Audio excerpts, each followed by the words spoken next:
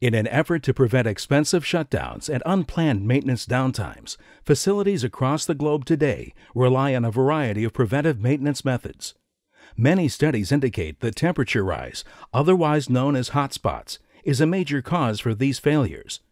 These abnormalities are often caused by loose connections as a result of vibrations, unbalanced loads, overloaded conditions, and a wide range of other issues often found in conductive environments. Most industries use either routine physical inspections or thermography programs to detect temperature abnormalities. Physical inspections require the user to open the electrical enclosure, barriers, and other insulating materials in order to inspect the connections. Since most facilities prohibit their personnel from this type of high-risk access, the data obtained is often inaccurate or unobtainable. Additional risk of failure exists when the equipment is not put back in the original condition after inspections. To overcome these shortfalls and to measure the temperature of the live conductors, some facilities use infrared cameras and windows. With this method, an IR camera is directed at a live conductor either directly or through an IR window to measure the rise in temperature. In some cases, the IR camera or the window visibility is restricted by the connection location and field of view of the IR window. To help you address these concerns effectively, we'd like to introduce our new Grace Sense Hotspot Monitor, or HSM, a continuous real-time temperature monitoring device intended for locations that are difficult and hazardous to access. This device not only measures the temperature at any given point in time, but also proactively monitors and enables the user to predict the failure before a potential shutdown. The HSM utilizes patented fiber optic technology, providing constant temperature data available in 9 or 18 independent sources. The fiber probes can be mounted onto electrical bus bars, bus ducts, transformers, or any other source of heat. The Hotspot Monitor provides a unique combination of patented fiber technology and advanced algorithms that convert the change in light intensity to temperature. The patented fiber probes securely connect to a ring-style connector that conveniently mounts to the source of heat, while the other end connects to the HSM module. Sources of heat may include inaccessible equipment and blind spots to IR scanning. The most obvious benefits of the HSM over IR thermography come from the continuous real-time monitoring feature. In addition, the successfully proven measurement accuracy of the probes is not subject to calibration errors, as can be the case with IR scans. The Hotspot Monitor comes with 16 megabytes of built-in memory for data storage. By connecting the Grace Sense HSM module via Modbus TCP/IP or Ethernet IP and accessing the web utility tool, users can configure the temperature thresholds, time intervals, and relay outputs. This tool further enables access to the real-time data logs and downloads the stored data for analysis and trending, connecting directly to the device or safely through closed doors using a GracePort Ethernet connector interface. Grace Sense Hotspot Monitor is a reliable and affordable solution for use in environments with low, medium, or high voltage systems. The HSM is available in 2 versions, either a 9-point module with a built-in LCD display or an 18-point module. The unit comes fully kitted with fiber probes, ring-style connectors, and an installation kit. Optional accessories include a Modbus current sensor, high-temperature probes, ambient measurement attachment, custom connectors, and fiber lengths of various sizes. Continuous real-time monitoring, our answer to your most demanding and critical applications where guesswork and downtime is not an option. To learn more about our Hotspot Monitor, visit gracesense.com or call 800-280-9517. Find faults before they find you. Good morning, everyone. Thank you for showing up today and dialing in and listening to this presentation. Or good afternoon if this is the afternoon session. My name is Jay Prigmore. I am a managing engineer at a consulting company called Exponent. And I'm in the electrical engineering, computer science practice. And I perform quite a bit of arc flash studies, and I'm actually on the IEEE 1584 working group and was a voting member on this standard. So today basically the topic is going to be, what changes occurred between the 2002 edition and the recently released 2018 edition. There was a substantial difference, although the end result is similar, but there's a lot of different things that occurred and different equations and the number of factors that have changed based on improved data and test data. So I'd like to welcome everyone here, and I guess let's get started. So I wanted to kind of, before we get into the presentation, give a few takeaways or some high-level overviews and some thoughts to really emphasize as we go through this presentation. The first one is that the standard has changed significantly from the 2002 edition to the present 2018 edition. While the outputs may be very similar, the inputs have changed, and a lot of the intermediate steps have also changed, including the equations. And the equations are much more complex and accurate than they were prior because of the more test data. There's been a lot of extra additional tests, and the equations were refined based on this empirical test data and also a statistical analysis that was performed.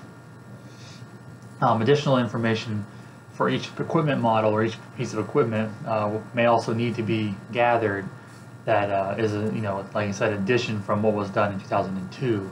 And examples of that are the electrode configurations as well as like enclosure sizes. And there's correction factors that need to be taken into account when performing the arc flash analysis. So before we get into the background and some of the meat of this presentation, first thing I wanted to cover was the purpose of IEEE 1584. And they have a purpose statement in the document that basically says word for word on the slide that it is to enable qualified persons or person to analyze power systems for the purpose of calculating the instant energy to which employees or workers could be exposed during operations or maintenance work on electrical equipment, particularly energized electrical equipment. So contractors and facility owners can use this information to provide appropriate protection for employees.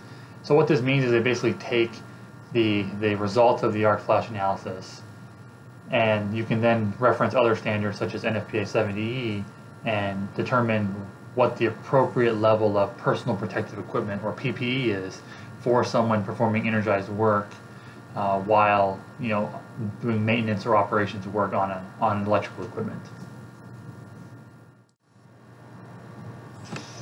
So now that we know the purpose, the next is to get a little bit of a background or a history lesson on IEEE 1584 and see kind of where the standard has developed over time and what changes have occurred and why things were done the way they were done and why the new equations have been adapted and why they're a lot more complicated than the original 2002 edition.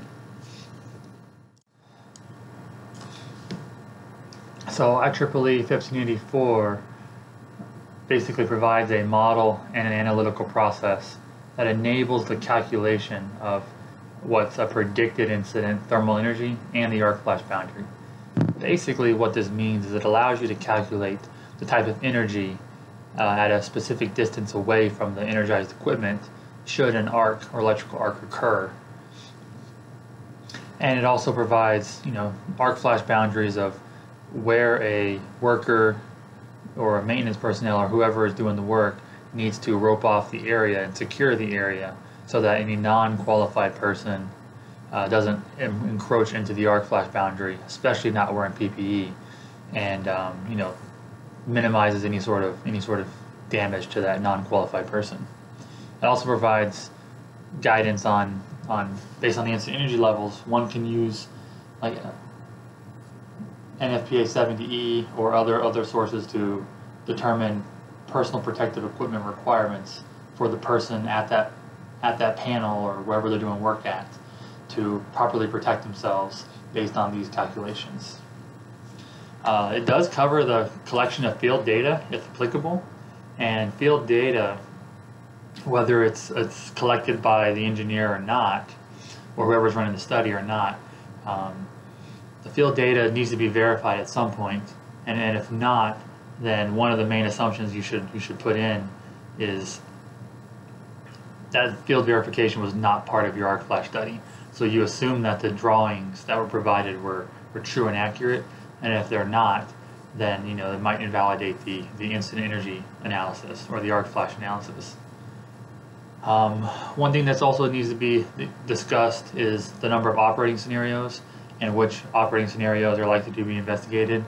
The ideal situation is you'd like to get all the operating scenarios, but there's going to need to be some input from the client on which operating scenarios they operate in. Might be just a couple, like a normal and a main. Normal and an emergency, or it might be one source on, one source off, or both sources on, depending on how it's all configured.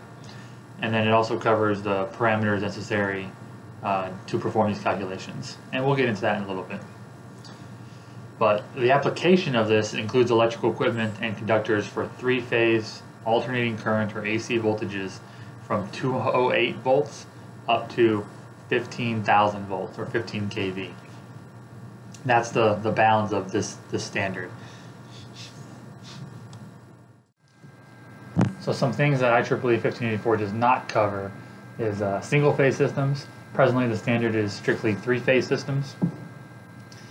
However, there are discussions and there has been some test protocols and test plans developed for single-phase systems while we're in the working group meetings. They haven't been performed yet, and they haven't actually been included in the standard. Doesn't mean that they're not going to be included in a future revision.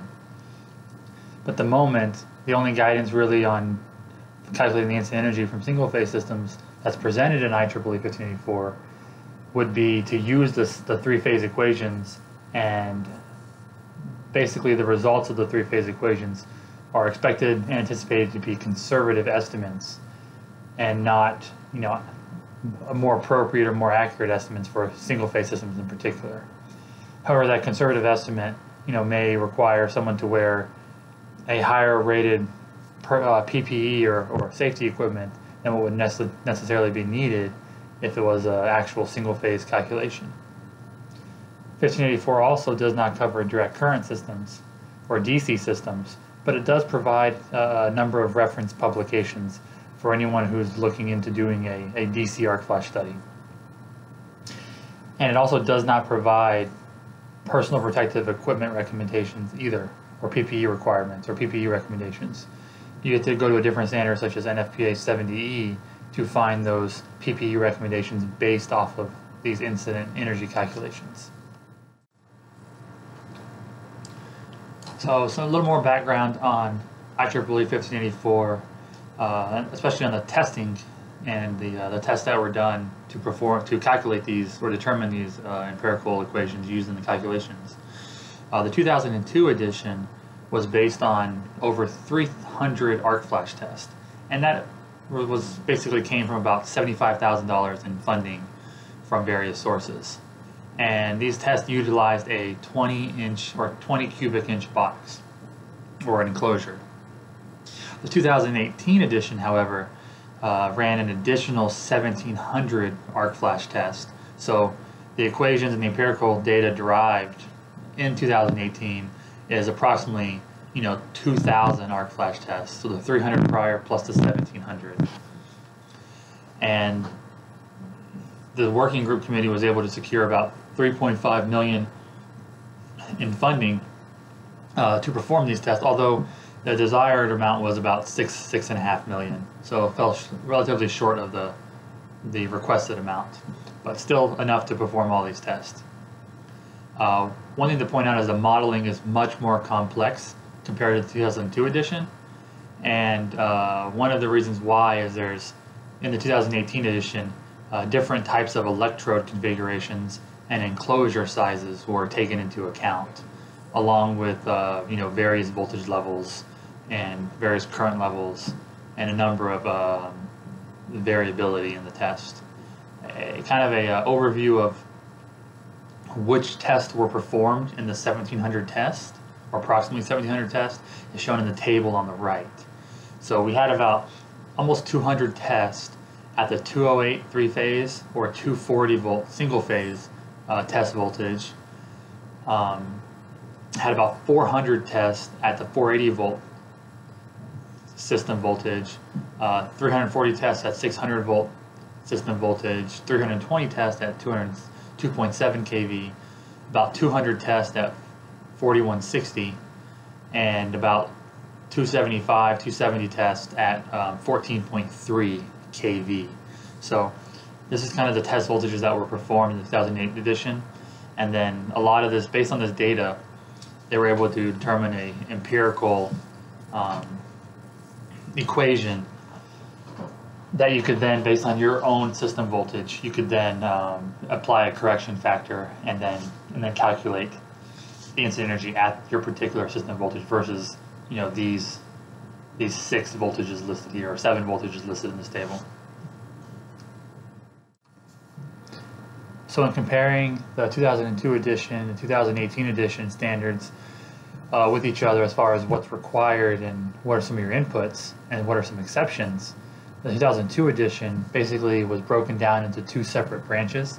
The first branch, or the path they put you on, was if the system voltage was 1,000 volts or less than 1,000 volts, you would go down branch A, which would then take you through certain equations and you'd make some calculations.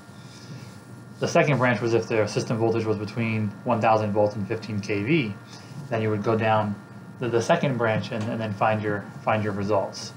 You would then calculate the incident energy based on whichever branch you were on, and then you would then calculate the arc flash boundary. 2002 also introduced the 85% rule. Well, I believe that was a 2004 amendment that was included in 2002, but the 85% rule basically says once you calculate your arcing current and you have your incident energy and arc flash boundary, you need to recalculate the incident energy and arc flash boundary with an 85% arcing current from what was originally calculated. The reason being for that is that if you're right at the border on some settings, some protection settings, by dropping the arcing current by about 15%, you know, a fixed 15% to down to 85%, you can see if you would then transition, say, from an instantaneous setting that would pick up the arcing fault to a short time, or from a short time to a long time. And that extra duration that's added based on the 85% rule could be significant when it comes to the overall available incident energy at that location. 2002 also had a 125 kVA transformer rule exception, where if you had a 125 kVA transformer, or something that was less than 125 kVA transformer that was providing equipment from an upstream position, then you could eliminate or not even perform the arc flash analysis for that downstream equipment that's connected to the 125 kVA transformer. 2002 also introduced the 2-second rule.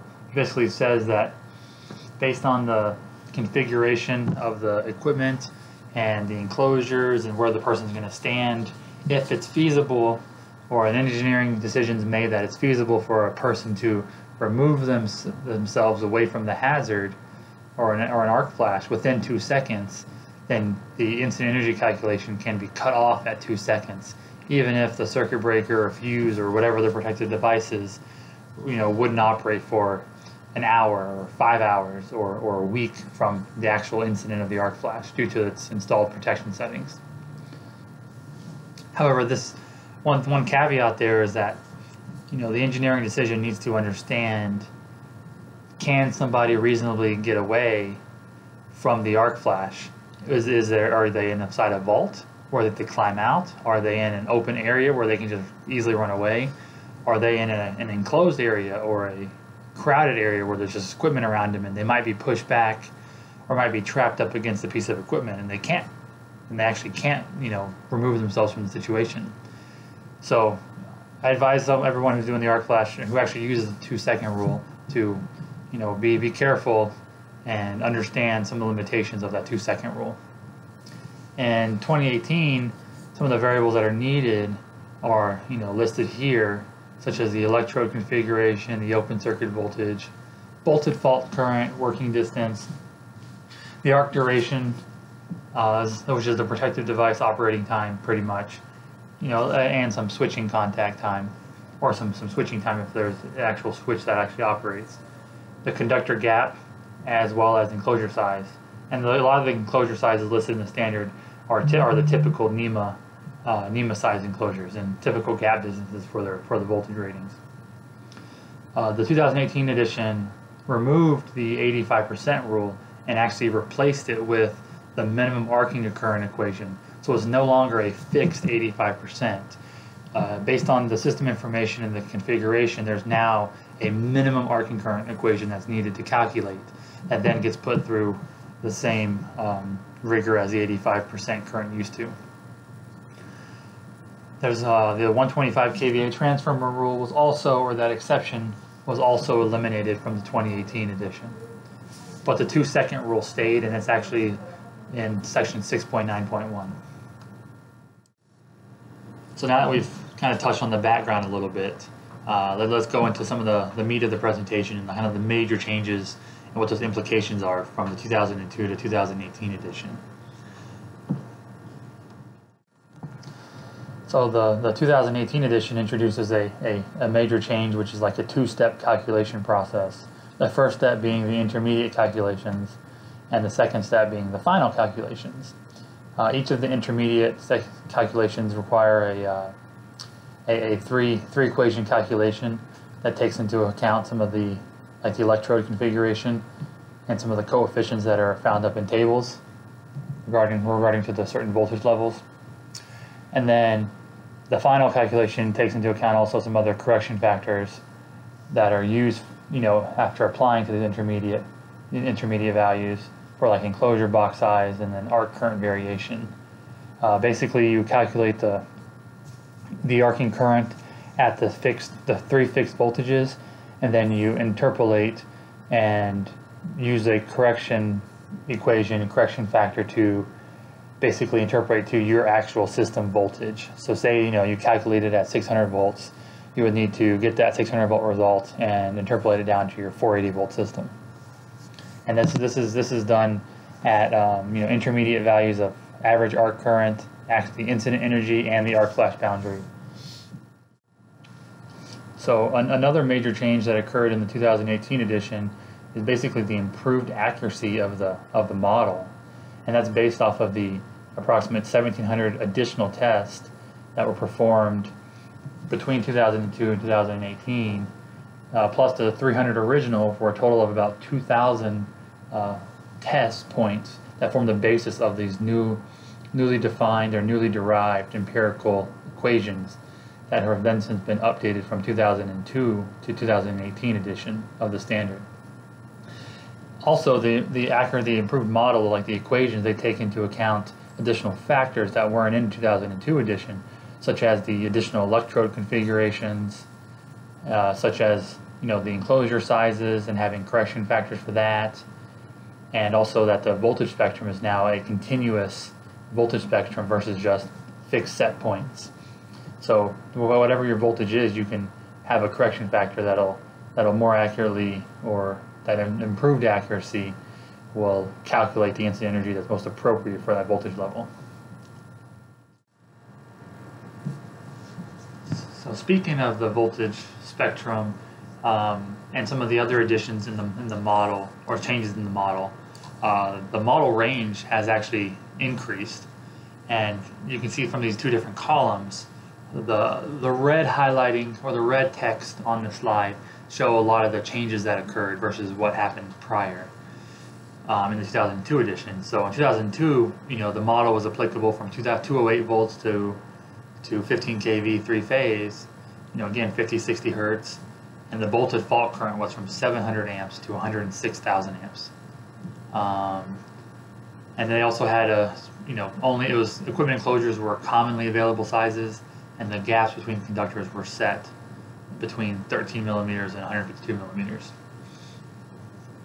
In 2018, you still had that same 208 volt to 15 kV 3-phase voltages. You still had the same frequencies, but your voltage fault currents and the RMS symmetrical voltage faults have changed. So instead of being from 700 to 106 K throughout that whole spectrum, as you can see here, from 208 volts to 600 volts is actually from 500 amps to 106 K, and yet from 601 volts to 15 kV, it goes as little as 200 amps to about 65 K, So that's a substantial difference. And the gaps between the conductors has also changed. So you can kind of see the different ranges based on the red text there between 208 and 600, and then 601 and 15 kV as compared to the 2002 edition. The working distances, again, are greater than or equal to 305 millimeters, so 12 inches, greater than 12 inches. And the fault clearing time didn't have a limit in 2018, and then we've also added the electrode configurations and the enclosure dimension limits, in this model. As I stated earlier, the 2002 edition had basically two equations that were based on, two voltage ranges. One was less than 1,000 volts, the other one was between 1,000 volts and 15 kV. In 2018, there's three equations for three voltage ranges, for like the intermediate equations.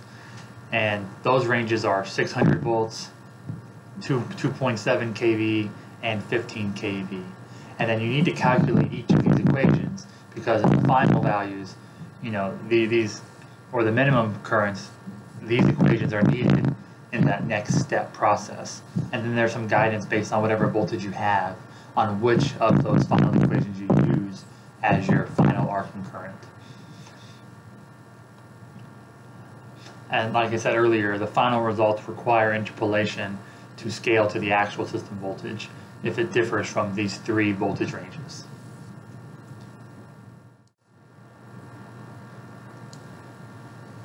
So next, one of the major changes and actual additions is the electrode configuration. In 2018, there's 5 different electrode configurations that were tested.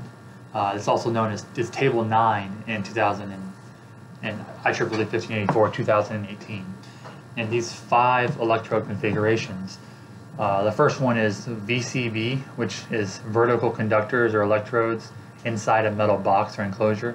And VCB was included in the 2002 edition. VCBB is vertical conductors, electrodes terminated in an insulating barrier inside a metal box and enclosure, which is new. HCB, which is also new, is horizontal conductors, electrodes inside a metal box or an enclosure. VOA, which was included in 2002, is vertical conductors in open air.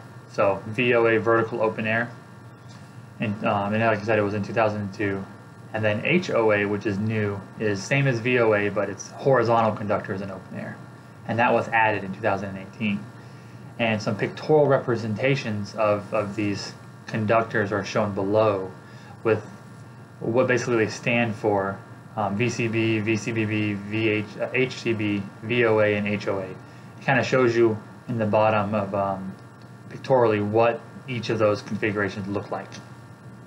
And these photographs were taken directly from IEEE 1584, so you can actually find these photographs in the standard itself.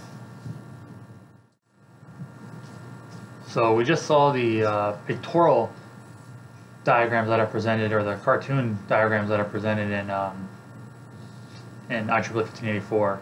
But what do these installations really look like in the field? If you look at the top left photograph, that is a VCB installation, and it's highlighted by the red circle. So that's the load side of a circuit breaker, where the cables terminate into it on the bottom side, and there's no barrier right at that connection point. In the bottom left photograph, there's the VCBB installation, which is the same circuit breaker, but the cables are now terminating into the top side of the breaker, or the line side of the breaker. And because of the breakers there itself, the breaker itself provides a barrier, so that would be a VCBB installation. The middle photograph is an example of an HCB installation, because you have the conductors coming out facing toward the person they're standing right next to it. And that's how shown in the red dotted circle as well. And the upper right photograph is the VOA installation, which is the vertical open air. And you can see these conductors are installed vertically, and they're not in an enclosure, so it's open air. And in the bottom right photograph, there is the HOA installation, which basically shows horizontal open air. So these could be stabs or connection pads from a transformer, or some other device like a circuit breaker potentially that actually has the conductors facing or pointing toward the individual standing next to it. And just want to mention that each of these photographs were taken directly from IEEE 1584 2018 edition, and they actually are included in the standard. So if you wanted to go see some of the commentary on these photographs, please refer to that standard. So here's an example of an installation that could have multiple electrode configurations, where you would need to calculate the arcing current and the incident energy based on these different electrode configurations. So here showing is this VCB or just HCB. If you look at the blue circled area where the blue line's pointing, or the blue arrow's pointing to, VCB shown because it's a vertical conductor that's not going into it's not open air and it's not going into a barrier.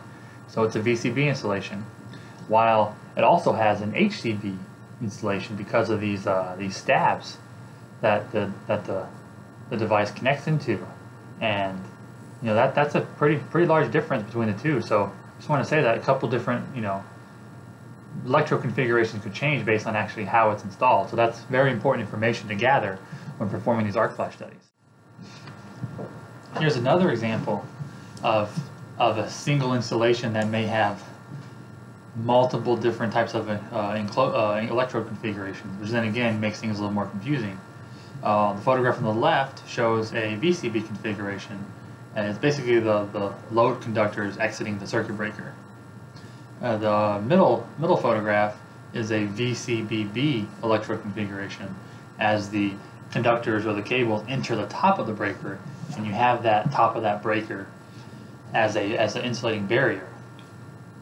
And then if you look on the right photograph, there's the screws, or the screw terminals that you can actually screw at the connection points. You can screw in the cables that connect to the bottom of the breaker, and because those screws are live and exposed, they're actually touching the live energized cable. So that would also be an HCB configuration. So again, which one do you choose? And the best way is to choose all three and calculate for all three, which is why the use of commercial software is very beneficial and very helpful in this sense to speed up some of these arc flash studies, because that's a number of calculations you can do at thousands of different points in the system. Because each of these electrode configurations or each installation may have multiple types of electrode configurations in a single panel or a single enclosure, the question may become next is, well, which one's worst case? And if I don't do one, am I underestimating the incident energy? Or if I do one, am I overestimating the incident energy? Where we can actually have a much lower value, so that the person may not have to wear a category 3 or 4 PPE requirements, and maybe only category 1 or 2. So IEEE looked at it, and here's a plot of different configurations along with VCB and VOA, and then a lot of the new values that were occurring. The dotted lines in this were from the 2002 equations, or the test, while the other lines, the non-dotted lines, are from the new 2018.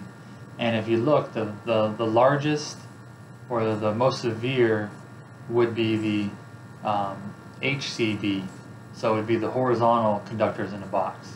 That is the red line on the top, followed by VCBB and HOA, or horizontal open air. So those are your most severe, and then you go by, then the dotted line is the VCB, and the new VCB is the blue line. And as you go down farther and farther, you also have the vertical open air. So the vertical open air is probably the least severe based on this graph, followed by the VCB is the next least severe. And the one that's really important is if there is a HCB configuration, that's something you definitely want to look at and include in your arc flash study, because that could significantly change the incident energy calculations as shown by this plot. So one of the other additional major changes was the equipment class, or the enclosure size. These two different tables here are both actually produced in the 2018 edition of IEEE 1584, but as you can tell from their titles, one is relevant from the 2002 edition, and the other one is the 2018 edition. And the 2018 edition has a number of additional enclosures and enclosure sizes. So I just wanted to point out that a lot of additional enclosure sizes were taken into account when performing these 1,700 additional tests. And because of that, you know, these equations are, the empirical data suggests that they're much more accurate than what occurred in the 2002 edition. And this actually shows you like the different default bus gaps and enclosure sizes based on what type of equipment class there is. So this is useful information when performing your updated 2018 edition arc flash study. So in summary, the equations have become much more complex than they were in the 2002 edition. Calculations, you know, each of these equations, you need to perform calculations at 3 different voltage levels: 600 volts, 2.7 kV, 14.3 kV, and then you interpolate to your actual system voltage, both in intermediate and you got to do it, you know, in final. Coefficients that are provided in these more complex equations, or these longer equations, are provided in lookup tables for use in the 3 voltage level equations and are based on the actual test data. So they were empirically derived and statistically derived based on the test data. If you use a commercial software to do this, a lot of the commercial software programs have these coefficients based on your voltage settings already pre-programmed. So, you know, you may not actually have to look up the coefficients, but if you wanted to do hand calculations to verify the software calculations, then this is how you would do it. So the next thing we wanted to talk about was an application comparison. So a model application comparison between 2002 and 2018. So this is the summary of the model application that is presented in 2002 and in 2018.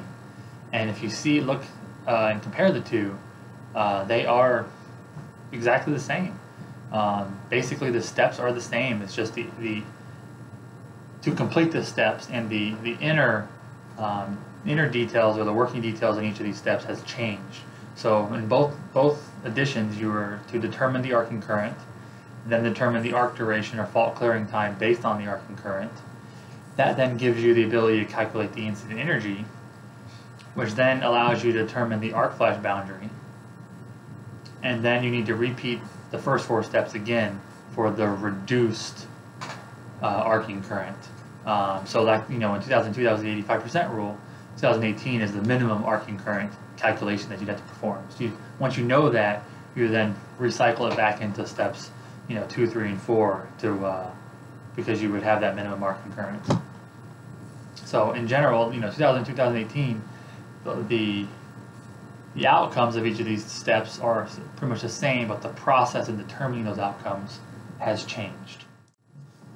So diving into each of these, item 1 through 5, in a little more detail, you can really start to see the differences between the 2 different codes. I haven't put very much equations on here, or really any equations except for a few slides, mainly because the equations are pretty long, and it would extend this presentation quite significantly. But all the equations are actually in the standard, and they tell you step by step what to do. So it's a great way to follow, and there's a summary in the standard to tell you, how you go about calculating and how you determine the incident energy.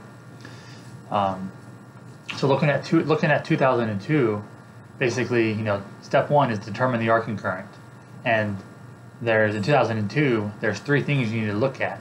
For system voltages less than 1 kV, they say use equation 1. For system voltages greater than 1 kV or equal to 1 kV, use equation 2, and then also calculate 85% of the arcing current that you determine in steps A or B, and that'll be used in step 5. In 2018, you still need to determine the arcing current, but there's a number of things you have to do before that. First off, you need to determine the equipment electrode configuration. So that's your HCB, your HOA, VCB, VCCB, and VOA electrode configurations. And then you need to look at to see if the system voltage is between 600 volts and 15 kV, and if so, use equation 1 for the intermediate arcing current. You then need to use equations 16, 17, and 18 to find the final value of arcing current, which takes into account some of the correction factors. And then step C, if the system voltage is between 208 volts and 600 volts, you still need to use equation 1 for the intermediate arcing current, but instead of using equation 16, 17, 18 for the final value, you use equation 25, which is a little simpler than 16, 17, 18 to find the final value of arcing current. So once the arcing current has been determined, the next step is to determine the arc duration or the fault clearing time. And this is basically a review of the protection settings and maybe reviewing some TCCs or time current curves to determine how long it'll take at the calculated arcing current to clear the arcing current. These steps are very similar, and in 2018 there's an additional section that says see section 6.9.1 for further guidance. So once the arcing current and arc duration or fault clearing time are known, you then need to determine and calculate the incident energy. In 2002, basically there was these 3 steps listed here. Step A was to find the normalized incident energy using equations 4 and 5, and then step B was to take that normalized energy and convert it to a final incident energy by using equation 6. And for voltages that are greater than 15 kV, 1584 2002 edition recommended using the Lee method, which was equation 7. And I won't go into details on the Lee method, but that was kind of how it was done in 2002. In 2018, the next step you need to do is determine the enclosure size correction factor. So this is where your enclosure size really comes into play. Back in when you determine the arcing current, it was the electrode configuration, but now it's the enclosure size because there are different incident energies that are based on the enclosure size. And similar as into the arcing current, the next step is if your system voltage is between 600 volts and 15 kV, it says use equations 3, 4, and 5 to find the intermediate values, and then you follow that up by using equations 19, 20, 21, and the guidance in section 4.9 to find the final incident energy value. But if your system voltage is between 208 and 600 volts, the open circuit voltage, it says use equation 6. So equation 6 is a little simpler, and then guidance for the final incident energy is provided in section 4.10. So if you're doing calculations at a 480 volt system, your incident energy calculation would be a little bit simpler than if you did calculations at a medium voltage system or something above 600 volts. And then there's some other language in the standard that says additional considerations should be evaluated, and some other guidance has been provided in section 6.10.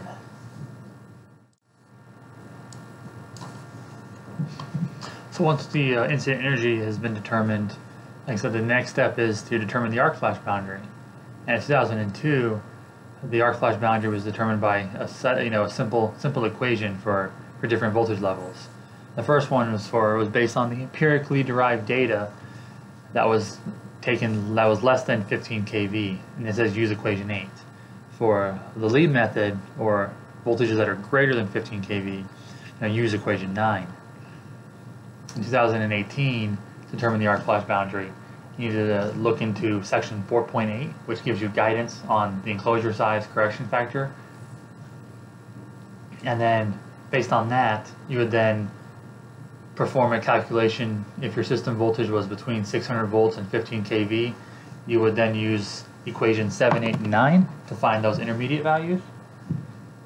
And then you would then use equations 22, 23, and 24, and the guidance in section 4.9 to find the final arc flash boundary values. So it's very similar to the incident energy calculations where you need the enclosure size correction factor.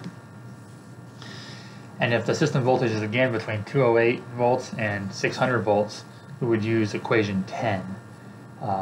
Additional guidance is provided in section 4.10 for the final arc flash boundary calculation.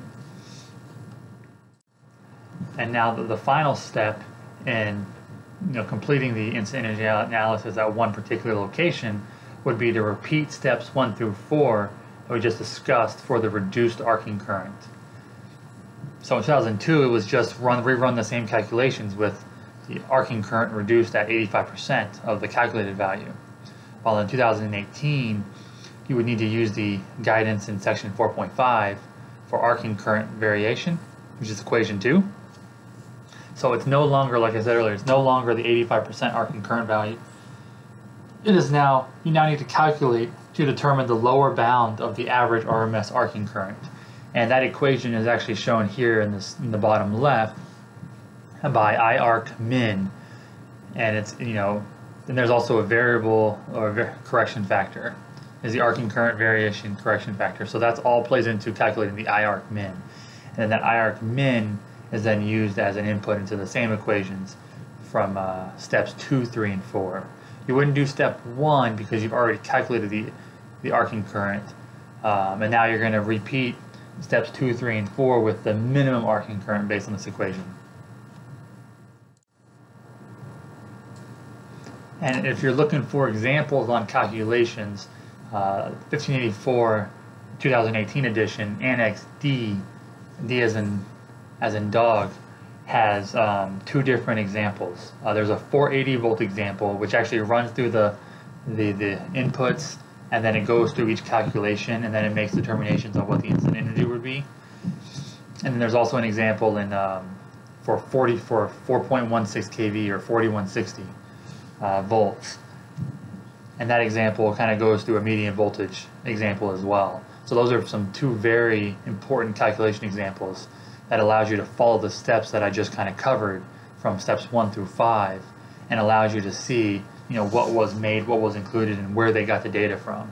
So I encourage everyone, when you're doing these arc flash calculations, to actually run through these example calculations before you do an actual client or customer calculation, just to, if you haven't done it before, to get your feet wet and to understand where everything's coming from.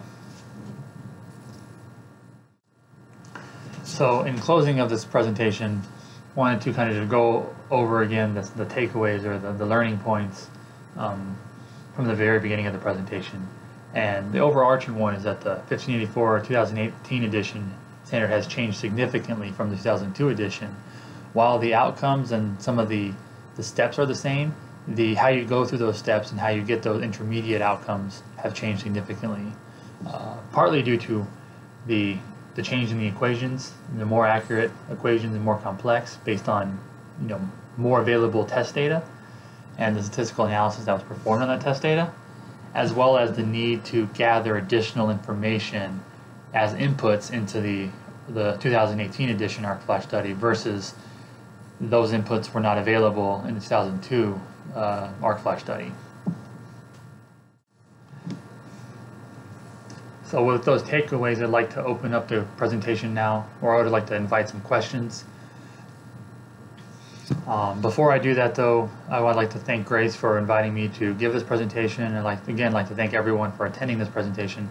Hopefully it was informative and it kind of gave you some guidance on how to perform these calculations now, and what other additional information you may need to gather to perform these calculations. So with that, thank you very much. You can find my contact information if you just do an internet search for my name and then append that with exponent. A lot of my emails and telephone numbers and stuff are provided on that website. So thank you, and I'm happy to answer any questions.